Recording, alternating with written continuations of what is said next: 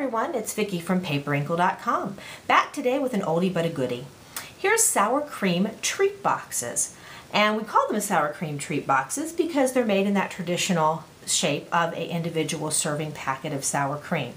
Here I've used one as a placeholder and the other one is just a fun Halloween item with some DSP and a little googly mummy on the top.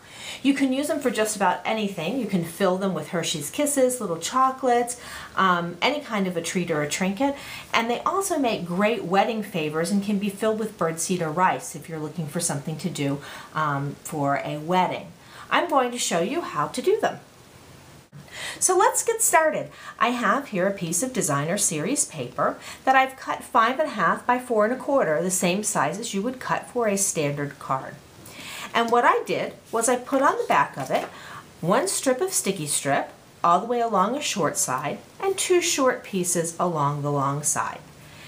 All we're going to do is take the sticky strip off the edges, and then I'm going to roll this into a tube.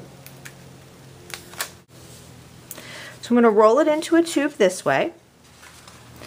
And I'm taking it with the short edges together into a tube, seal it shut, and then I have my sticky strip on the inside of each of these pieces. I'm going to take one end, flatten it down, then I'm going to turn it around to the opposite corner. So I flatten down this side, I'm going to flip it over, turn it around to the opposite corner, and I'm going to flatten it down this way. Now before I would do that, I would fill it with whatever treats I wanted, because once I seal it, the sticky strip's going to seal it well. This one, for a sample, I'll just hold empty, pretend it's filled with something fabulous, and there you have a terrific little party favor treat container. And for this one, I've taken our wonderful Big Shot die and simply stamped it with "Thanks is for giving," and then I would just adhere that to my favor. And there you have it, some great ideas for party favors. So thanks for joining me today.